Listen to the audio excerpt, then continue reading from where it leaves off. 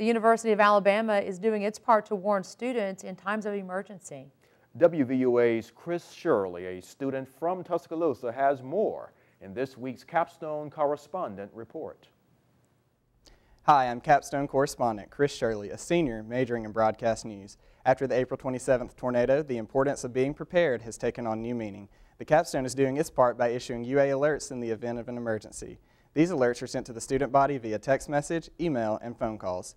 The alerts have specific instructions regarding the emergency and what students should do to ensure their safety.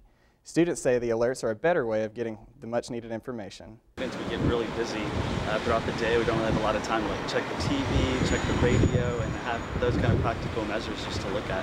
So the fact that we get emails and text alerts are probably very helpful to us. I feel like when you receive a text message, it tells you exactly what's going on and where you need to go. UA's alert system is tested once in the spring and once in the fall. If you'd like to see the university through the eyes of a student, go to WVUATV.com. I'm Capstone Correspondent Chris Shirley for WVUA News. And for more information on those U of A alerts, just go to our website. That's WVUATV.com. Click on Numbers and Links. Now,